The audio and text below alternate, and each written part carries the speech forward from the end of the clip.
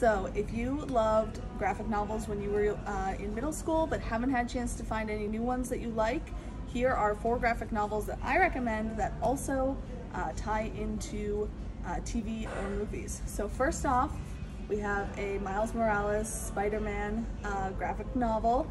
If you love Across the Spider-Verse, Into the Spider-Verse, or really any of the Spider-Man movies, you definitely are going to want to check this one out. It's a fully independent adventure featuring Miles Morales and some of your other favorite characters. Then, of course, we have Heartstopper. The new season comes out, I think, in August. So now is a great time to get started and read these books. These are a really cute romance between 2 boys in high school. It's about coming of age, coming out, and just sort of learning to be yourself. Super adorable. Next one is one of my favorites, and it is Nimona.